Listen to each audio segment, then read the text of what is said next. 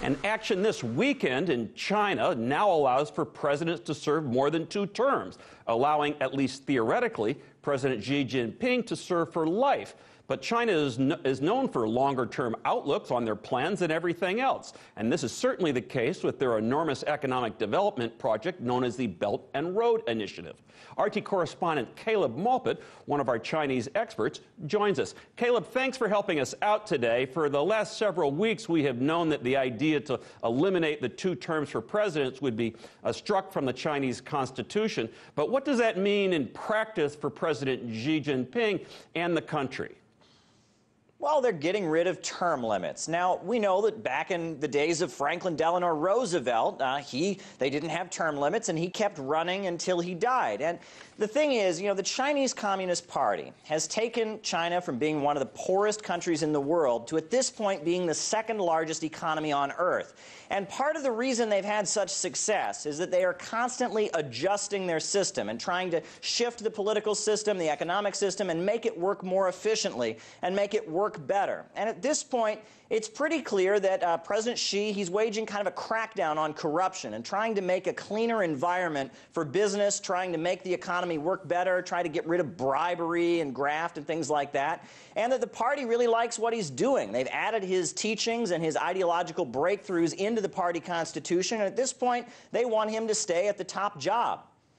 Yeah, when you talk about their economy and you say they're number 2, but as you know, I mean, they were number 1 for a number of years. India just surpassed them, but they still have, at least it's reported, they still have a 6.8% gross domestic product. So that's, nothing to shake a stick at. And their economy just in general seems to be doing gangbusters.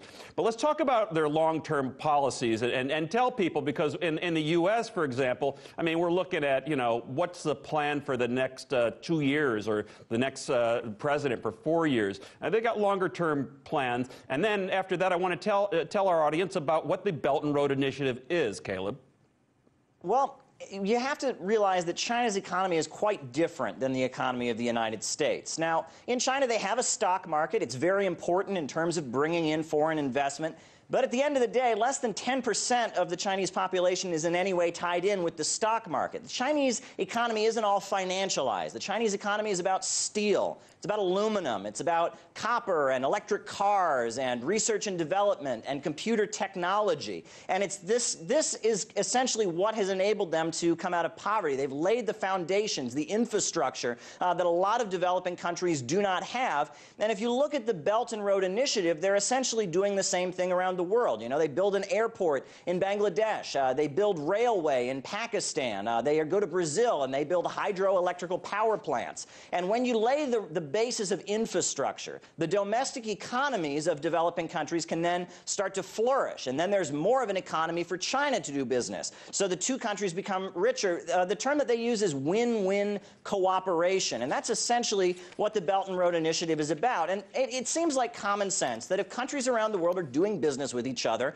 and trading with each other and making lots of money in the process, that they're not going to go to war with each other. That seems like common sense, but that's often pretty absent in U.S. discourse. We forget that when countries are economically tied, there's a better chance for peace. And at this point, that's the vision. You can't just, they argue that you can't just cut yourself off from the rest of the world. You can't build a wall and isolate yourself. And in this 21st century globalized economy, countries need to be focusing on their common aims and common goals. At this point, China wants to get rid of a lot of the problems in the world. Terrorism is a threat to them. Drug trafficking is a threat to them. And they've made a strategic decision to fight against these things, not with drones, but with jobs. And if you can eliminate poverty and you can provide economic opportunity and build up the level of material abundance, you can actually work toward eradicating a lot of the poverty and a lot of the problems facing the global economy during the period that we're living in.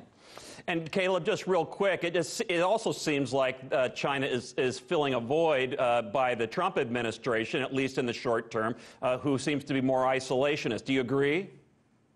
Well, they certainly have voiced opposition to Trump's policies, and they have said that protectionism and isolation is just not realistic in the world economy. They favor win-win cooperation between countries, investment in infrastructure and new technology, cooperation. They seem to have a quite different approach than U.S. President Donald Trump to international economic affairs. They sure do. RT correspondent and China expert Caleb Maupin, thank you so much for your time and for your expertise.